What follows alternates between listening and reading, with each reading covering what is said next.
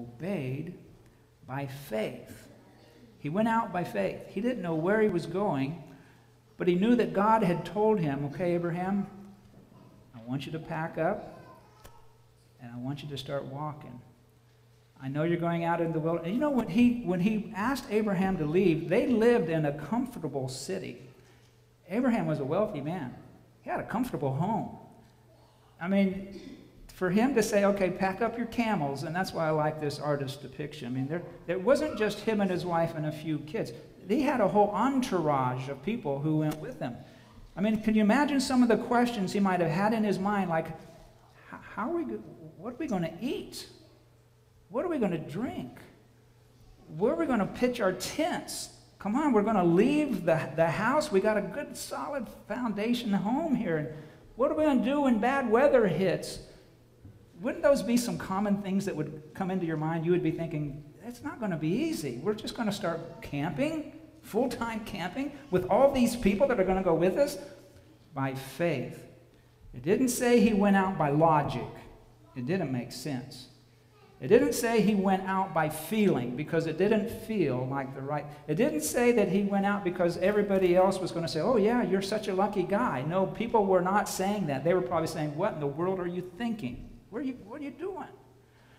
By faith, Abraham obeyed, not knowing where he was going. Now think about that.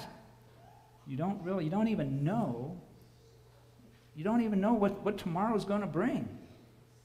Think of the uncertainties that must have been in Abraham and his family members' minds as they started going by faith. You see, in the short term, Abraham had no idea where he was going. In the short term, Abraham didn't know what tomorrow was going to bring, what next week was going to bring, what next month was going to bring. But I guarantee you one thing they did know. They did know that it was not going to be easy. They did know they were going to meet with tribulation. They did know they were going to run into hardships and trials. But that didn't hold them back. They went out by faith, despite all the things that they knew in the short term was going to be tough. Not knowing where he was going, but Abraham did know one thing. I want you to look at what Abraham did know, verses 9 through 10. By faith, he dwelt in the land of promise as in a foreign country, dwelling in tents with Isaac and Jacob, the heirs with him of the same promise. For he waited. No, this is where it is. This is what Abraham knew. He didn't know where he was going on the short term, but he knew where he was going long term. Long term, did Abraham know where he was going? Yes. Short term, did he know where he was going? No. Long term, verse 10, he waited for the city whose builder and maker was who? God. He says, God, I don't know what tomorrow's going to bring. I don't know where you're going to lead me. I just know there's going to be tribulation and trouble ahead. But I know in the end it's going to be good. In the end, you're taking me home. I know in the end you will lead me to the city that you have prepared for me, an eternal home for me and my family. That's where he knew it was going to end up. Communion is another opportunity for us today to realize we don't know what tomorrow is going to bring, do we? We don't know what next week or next month is going to bring. What we do know in the short term, though, is that we're going to be faced with tribulation. There's going to be trials. It's not going to be easy. Just like Abraham, when God said, Abraham, leave your city dwelling, start walking in the desert, I'm going to lead you home. It didn't make sense. He started walking. They had trouble. You can read the stories of Abraham and all the things that they encountered. In fact, he even died before he got to the city. But for us today, look what it says. In the world you will have tribulation. Be of good cheer. I've overcome the world. Short term, it's not going to be easy for us, is it? Tribulation. And we don't know what the next day is going to bring. We do know there's going to be challenges. Some of you may be going through those challenges today, but you continue to go forward by faith. Do you know where you're ultimately going? Do you know where you're ultimately being led by God to? That's the purpose of communion. Do you know that there's something much better that God is going to lead you to if you continue to trust Him in the short term, which you don't understand sometimes? Trust Him in the short term, knowing that there's a long-term ending that makes it all worthwhile. Like in Abraham's case. And that long-term ending is what? A city whose builder and maker was God, an eternal home that Jesus said, I've gone to prepare a place for you, and I'm going to come back for you, and I'm going to take you there. But in the short term, look what it says in the short term again. Acts 14:22. Continue in the faith, for we must through many tribulations enter into the kingdom of God. As we continue to trust God in the short term, like Abraham didn't know where he was going, we're doing the very same thing. Is it going to be a rosy path? Is it going to be sun-drenched, everything just going to be fine with the moon and this? No, it's going to be storms.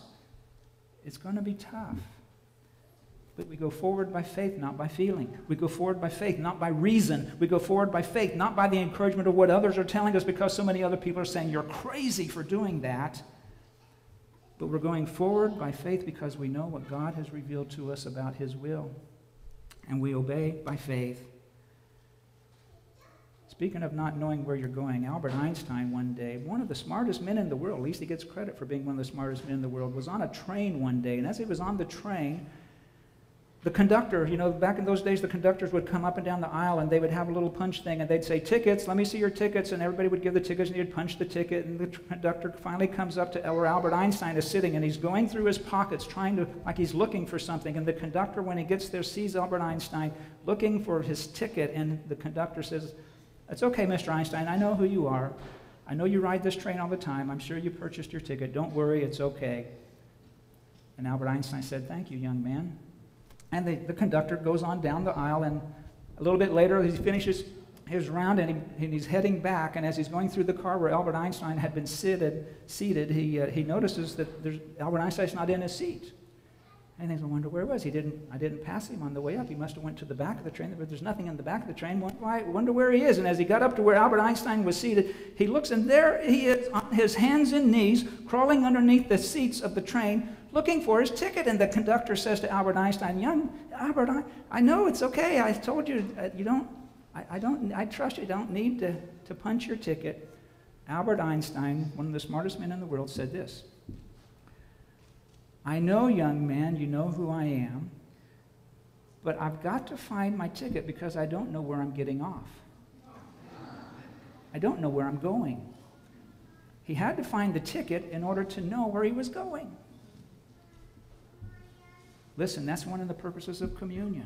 Do you know where you're going? Do you know what the ultimate end is? I know none of us know what tomorrow's going to bring or what the short term is going to bring other than tribulation and trial, but do you know what the ultimate end is?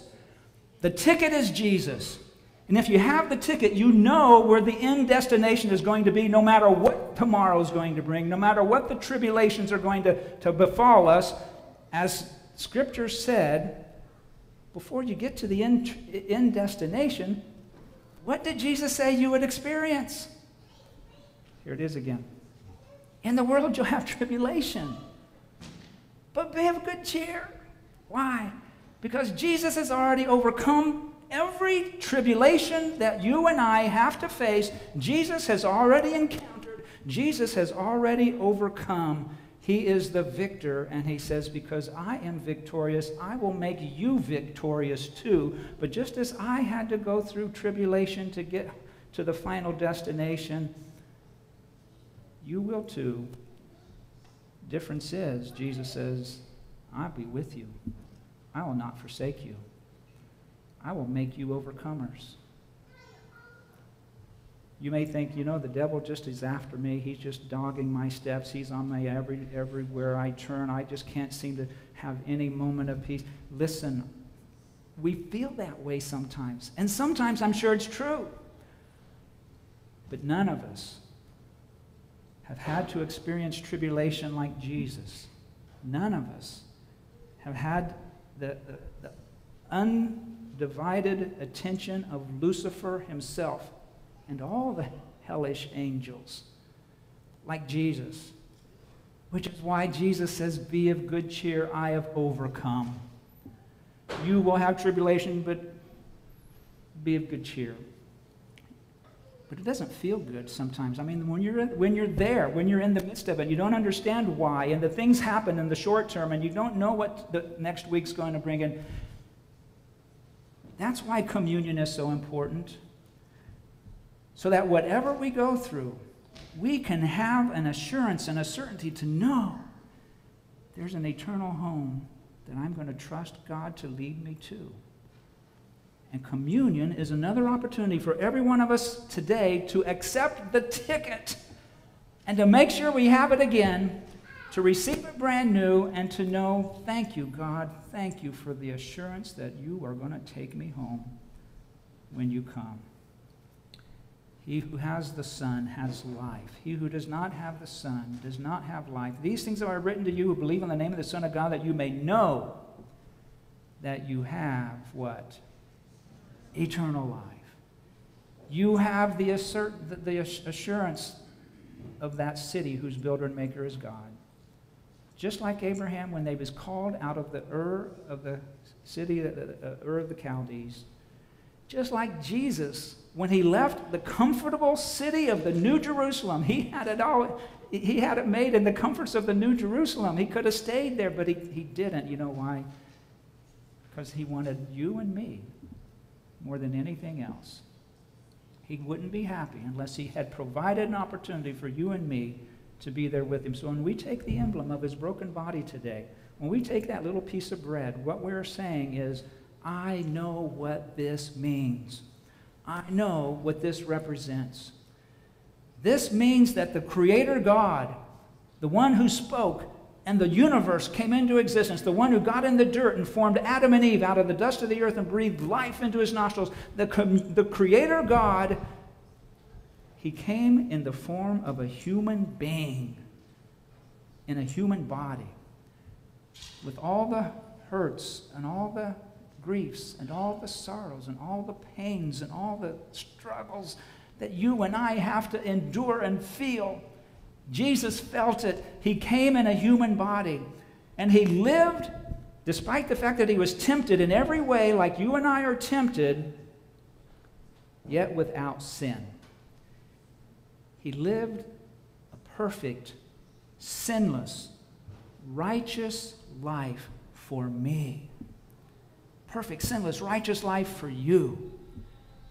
Despite all the pain and all the sorrow that he went through in the short term, because he knew there was a long-term goal, an eternal city that he had to make available for you and for me. And when I take that little piece of bread, I'm saying, I choose to accept what Jesus offers me. I choose to accept his righteousness, his perfect life. I'm a miserable failure. I could never hope to achieve it. But Jesus achieved it for me. And by faith, I choose to accept what he gives. And he puts his robe of righteousness upon me as I choose to receive him by faith. Just like Abraham by faith when he left on his way to the city.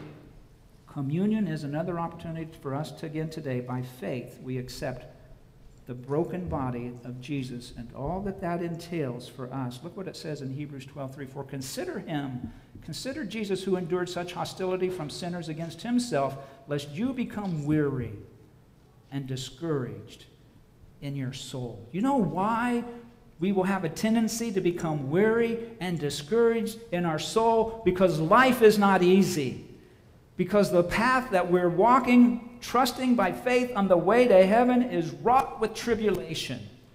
And the only way to do it is by faith. And the only way to not become discouraged and weary on the paths that we're walking in this world is to keep our eyes on Jesus. Consider him, lest you become weary and discouraged. Do you see the importance of taking that little piece of bread, what that symbolizes? I am choosing to accept what you did for me, your perfect life.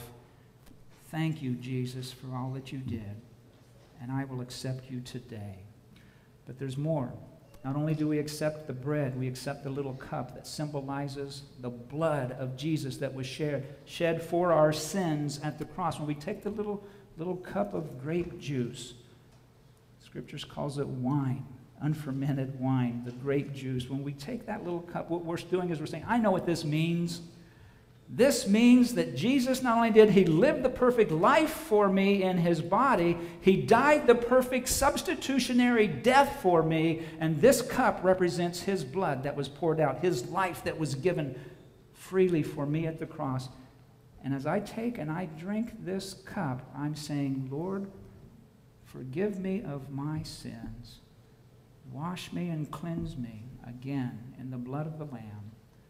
Thank you, Lord, for the assurance that if I am trusting in you, you make me a new creation. Old things are passed away, all things are become new, and I can have that brand new experience due to the blood of Jesus. He lived the perfect life, he died the perfect death, all in my place, so that I can have an opportunity to make it to the final destination, the eternal home, because everything in this world is temporary. It's the eternal home that matters. Abraham had to know what it was that he was going to that enabled him to keep trusting in the short term. And so too do you and I as we keep trusting Jesus in the short term. So when we take the wine, we're committing our lives to Jesus. We're trusting him with our life. We're trusting him with our plans. We're trusting him. We're saying, you're in control of me now. And look what it says here in Hebrews 12:2. We're to look unto Jesus, who for the joy that was set before him endured the cross, despising the shame. What was the joy that was set before Jesus that enabled him to endure the cross, enabled him to go through that suffering and that shame? What was the joy that got him to go through that terrible time of tribulation? The joy that was set before him. What would that be? What would the joy that was set before him, what would be the joy that was yet to come? The joy that he was not experiencing it while he was dying on the cross. It didn't feel good then, but he knew there was an end destination, a final joy that would someday become reality, and that enabled Jesus to keep trusting. What would that joy be? It would be the day that you and me and Abraham and his whole entourage finally walk in through the gates to that city whose builder and maker was God. That was the joy. Jesus knew the end destination. Abraham knew the end destination. They didn't know how things were going to play out in the short term, but they did know it would be hard. But they knew that the end destination would be worth it. Do you know where you're going? Do you know what your end destination will be? None of us know what the short term is going to be other than tribulation. But we can know we're going to go home. Communion is a stark reminder of that reality for every one of us again today. Just like Abraham and his entourage going off, wandering and camping in the wilderness, they died in that wilderness, but they will someday make it home, won't they? What about us? Where are we going? Do we have that assurance? Are we walking by faith? Are we trusting in what God said, or are we looking at the discouragements along the path before we get there? Jesus said, you will have tribulation, be of good cheer. I've overcome, I'll make you an overcomer. He's going to come back soon. We're going to go home. As we get closer to the second coming of Jesus, I would think that communion service should become more and more of a Sabbath where the whole church should come out for communion. Not one of the least attended Sabbaths of the quarter, but the most attended Sabbath of the quarter, so that Jesus can keep us in that right relation as he's preparing us all for his soon coming. Well, there's something that we do. We take very seriously what Jesus said when he said in John chapter 13 that if I, your Lord and Master, have washed your feet, you should do this to one another. And so we do that at the Seventh-day Adventist Church. Jesus said we should. Before we take the communion, if you would like to participate in this foot washing service, there are rooms in the back, one for the men, one for the women and one for married couples. Could serve one another. There's towels and water and basins and split up into groups of two. So if you would rather not, though, it's up to you. Where no one's going to try to twist your arm, make you feel bad. If you would rather remain seated quietly here in the sanctuary in an attitude of prayer until we come back for the communion service, you're welcome to do that. If you'd like to come and observe a foot washing service, maybe you've never seen one before, you're welcome to come and observe. But again, we'd like to invite you to participate too if you would like to do that. Now, when we do come back, John, you want us to try to sit every other pew, make it easier for the deacons? What's that? Oh, okay, they have a little mark on them. You want them to sit in the ones that are marked, right? So you'll see that when we come back. Very good. And one other thing I want you to understand too. If you are not a member of the Seventh-day Adventist Church, you are more than welcome to participate. We celebrate what we call open communion in the Seventh-day Adventist Church, which simply means this. You don't have to be a member. All we ask is that you understand what it means. When you take the bread, when you take the juice, we just ask that you understand that it means you're saying, Jesus, would you come into my life again today? Jesus, would you forgive me of my sins today? If that's the desire of your heart, then by all means, celebrate open communion with us today. Come back to the foot of the cross. Come and accept. Maybe you need to accept Jesus for the very first time. I don't know, but come. The invitation is still going out. Every time we take communion, the invitation is still going out. Come and accept by faith and know what the final end destination is going to be. You accept that by faith as well. Before we break up, let's bow our heads for prayer. Dear Father in heaven, we thank you for all that Jesus has done, the realities that you bring to pass, the spiritual realities that we accept by faith when we receive these emblems and we know that you did something in a human body, living a perfect righteous life. We choose to accept that. Dying a perfect death with your blood. We choose to accept and rely on your blood for the washing and cleansing again. Please fill us all in a new way today, Lord, as we participate. Thank you for meeting here with us today. In Jesus' name we pray. Amen. So again, we'll break up now for the foot wash. Any other instructions, John? The men are in the fellowship hall right out there in the open, and one room is for the women, and another room is for married couples that are marked. You can see a little sign. Very good. Great. Thank you. Your heads with us in prayer while the elders kneel. Roger's going to ask God's blessing on the bread.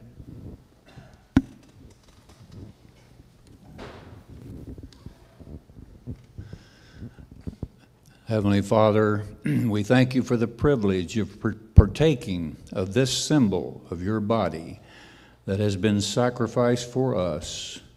And may we never forget what sin cost heaven, and may we never forget the infinite value of the sacrifice of Jesus who died for us.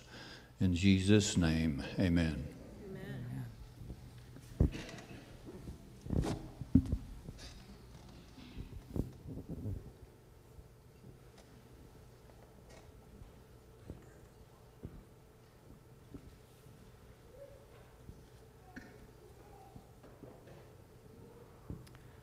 Apostle Paul continued writing, in the same manner he also took the cup after supper, saying, "This cup is the new covenant in my blood. This do as often as you drink it in remembrance of me." Would you bow your heads with us one more time while the elders kneel? Mark will ask God's blessing on the wine. Dear Heavenly Father, we thank you so much that you provided a way by the shed blood of Jesus for the forgiveness of sins. And we pray that you'll bless this opportunity that we could partake of the symbol of this blood in drinking this grape juice. We thank you in Jesus' name. Amen. Hymning. It says they sang a hymn together and they departed. So that's the way we usually end our communion services. We sing a hymn and that marks the end of the service and we depart. You know, when Jesus and the disciples did that first communion service, when they departed, they were going to the Garden of Gethsemane and then on to the cross. Who knows what we're going to be going into when we leave this service? Scripture says you will have tribulation. We don't know, but we do know if you've accepted these emblems and received Jesus anew by faith today, you do know that no matter what tomorrow brings, you know where it's ultimately going to end up someday. Just like Abraham, just like Jesus was able to endure the cross, you and I will be able to endure whatever tomorrow brings, knowing that Jesus is with us. He has overcome already. He makes us overcomers, and he is someday going to take us home, and we will drink fresh juice like this in the heavenly kingdom at the marriage supper of the Lamb when he comes. Let's stand.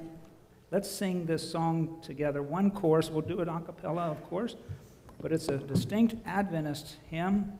So go ahead and stand, and let's sing this little chorus as we depart. Lift up the trumpet and loud let it ring. Jesus is coming again. Cheer up, ye pilgrims, be joyful and sing. Jesus is coming again. Coming again.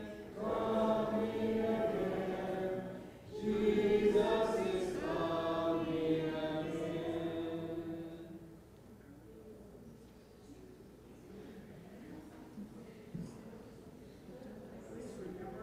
A love offering taken at the back. If any of you would like to contribute to the love offering, it goes to help people in times of need.